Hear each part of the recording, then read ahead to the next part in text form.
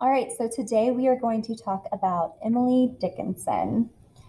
So I want to start with the definition of perspective. Perspective is the unique way that you see the world around you. It has a Latin root that means to look through. And in fact, every definition that we have of this word perspective has something to do with sight. And sight becomes a major theme throughout Emily Dickinson's poetry. She's a little obsessed with sight. She was scared that her eyes were going bad. She has a poem about losing an eye. There are themes in her poetry about the way that she experiences the world and sees things. So we're going to keep that in mind as we move forward.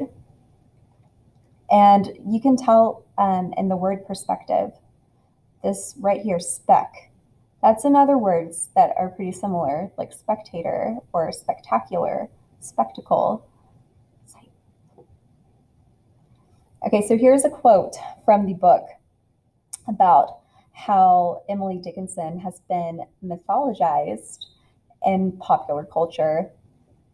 Quote, she was first publicized in almost mythic terms as a reclusive, eccentric, death-obsessed spinster who wrote in fits and starts as the spirit moved her.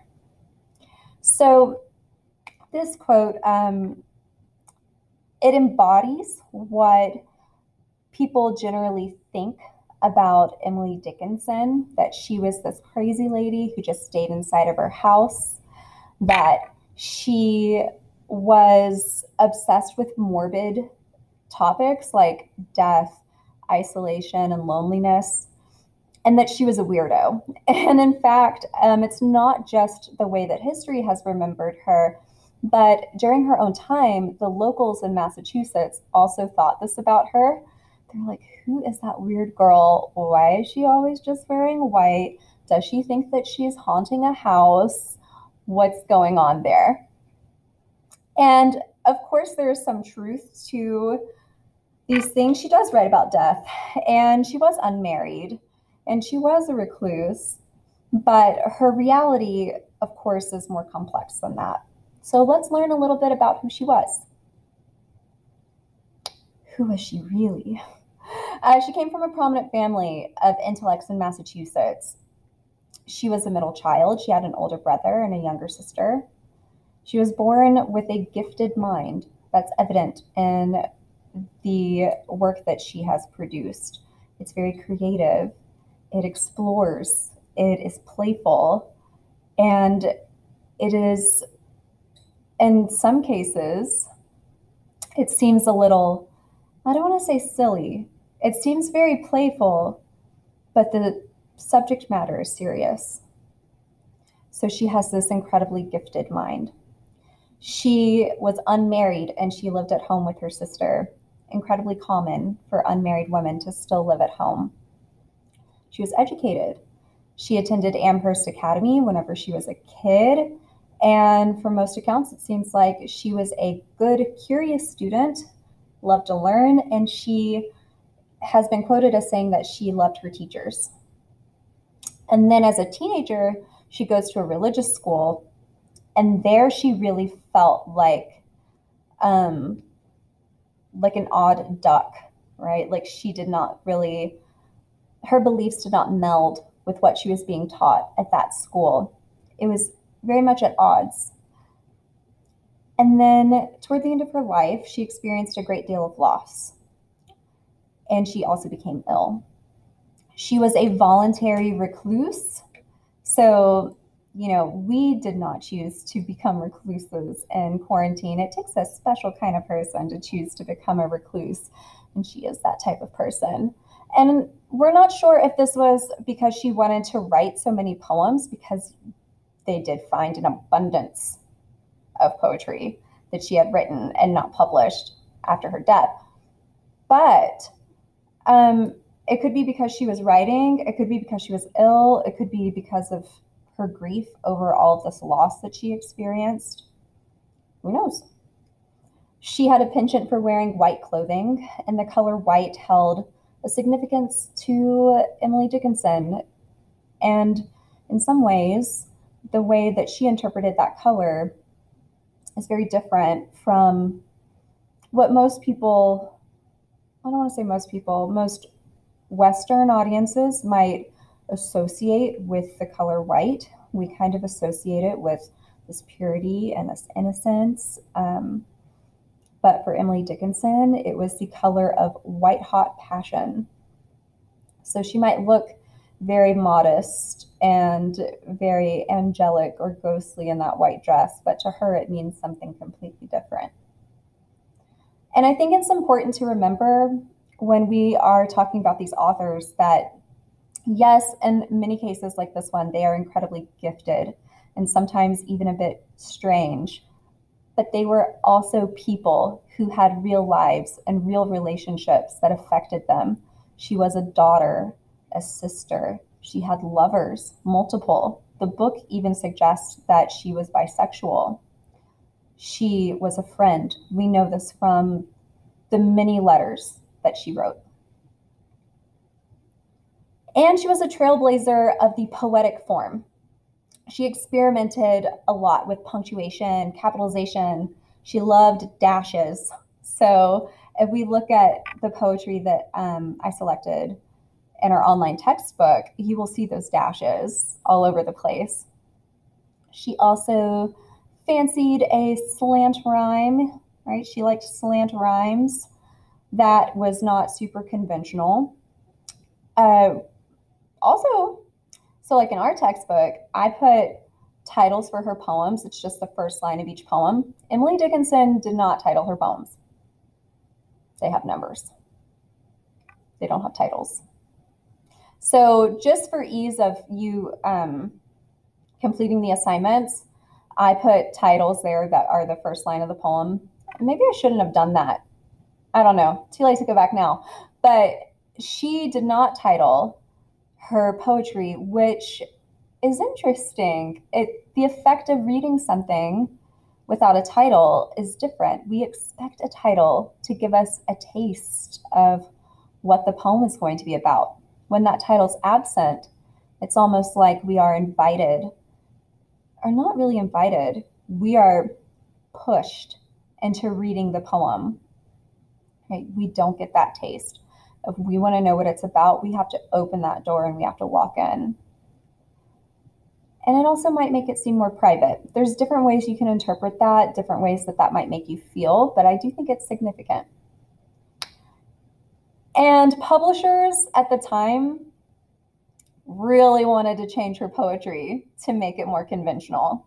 So publishers either were not interested in her or they were interested in her and they saw her many gifts, but they wanted to make her poetry more palatable for audiences. And so they heavily edited it. And she hated this. She called it surgery.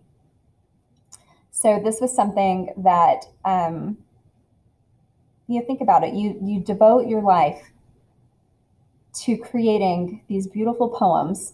They're exactly how you want them. And poets are very careful with the words that they choose and the punctuation that they choose.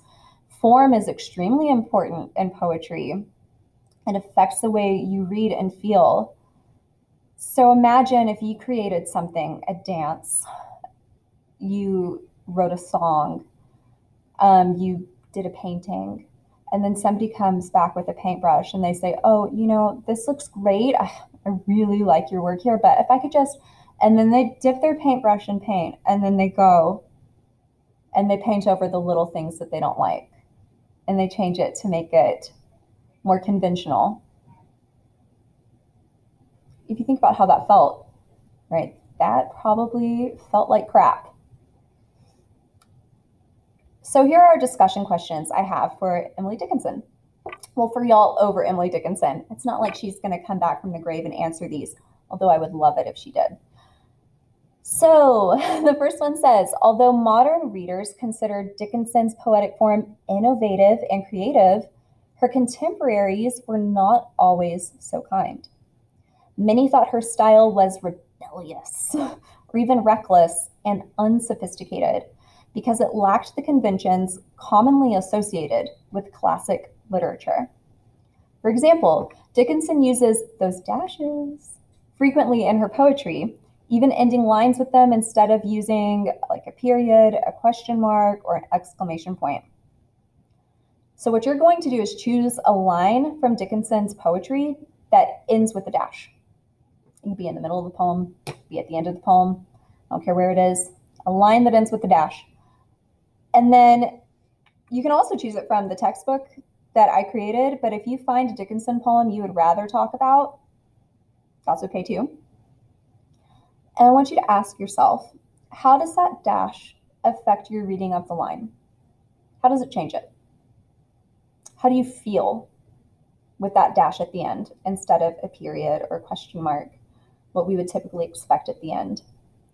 Think about how the meaning of that line would change if there was not a dash there, if there was maybe one of those other marks there. What does that dash do to the meaning? And then, is there anything else in the poem that stands out to you as unusual? That's the first one. Second discussion question. So, in a lot of ways, Emily Dickinson was like an original sad girl.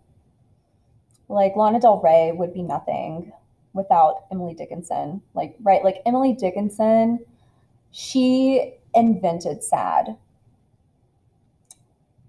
You know, we talk about a lot of artists now that have this melancholic tone and stuff like that. Emily Dickinson has a very similar writing aesthetic. So this discussion question has a little bit to do with that. It says Dickinson attended a religious school when she was about your age. According to our book, quote, students were regularly queried as to whether they professed faith, had hope, or were resigned to no hope. Dickinson remained adamantly among the small group of no hopes. Arguably, her assertion of no hope was a matter of defiance, a refusal to capitulate to the demands of orthodoxy.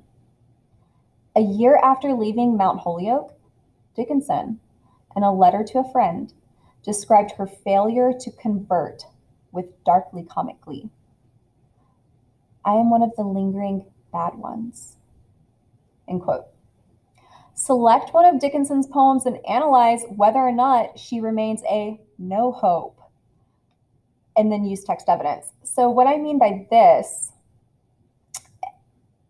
when you're young, you have certain ideas, certain attitudes. You may be grappling with your beliefs because it is only in our nature as we are children to listen to our parents and the things that have been told to us. They say Santa Claus is real, and so you believe in Santa. But then one day you find out from your big brother or from a friend at school that Santa is not real. And all of a sudden you're like, whoa, now I have to grapple with my beliefs. What else have they been lying to me about? It's like a rite of passage. So a lot of teenagers, they struggle when they grow up in a particular faith, or they grow up around a belief set that everybody else seems like it's so easy for them to fall in line. And so they end up feeling weird because they cannot bring themselves to believe the same things now that they have this new information, or they are just having doubts that has affected them a certain way.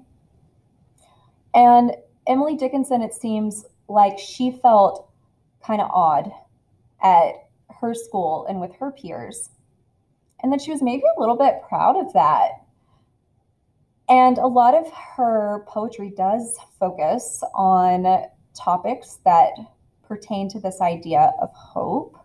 And so I want you to isolate one of her poems, and you tell me if the ideas expressed in that poem align more with somebody who has some kind of faith, has some kind of hope, or is just completely hopeless. I think it's interesting to think about, because sometimes as we grow up, our beliefs change, but some things don't. So we'll see what you come up with. Okay, the last one.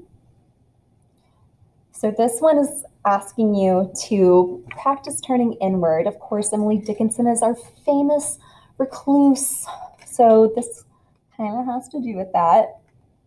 Choose one of the poems from our textbook and consider its meaning. Right, simple enough. What symbols, motifs, concepts, and images does the poet seem to be focusing on? Next, take a moment and turn your thoughts inward to you, the reader. What questions do you have while reading this poem? What did it feel like reading this poem? And finally, I want you to make a thoughtful, personal connection to this poem in some way. With this one, I think it's an interesting practice to try with literature, to not only notice what we think the poet is trying to express, but to notice our own thoughts and feelings as well and get a little introspective. Remember that word at the beginning of this lesson was perspective. And your perspective affects the way that you read something. So this discussion question is asking you to pay attention to that. All of your answers to the discussion questions should be about a paragraph's length. I'm not asking for one-page essays, but I am asking that your answers are thoughtful, that you have answered it completely. It should be more than just a few sentences. And make sure that you are using academic language. Of course, we are in a college course, so we need to be in practice of that. And then you only have to choose 2 of the discussion questions. You do not have to do all 3. Just pick the 2 that you like and go there. Okay, that's all that I have for right now. Have a wonderful day.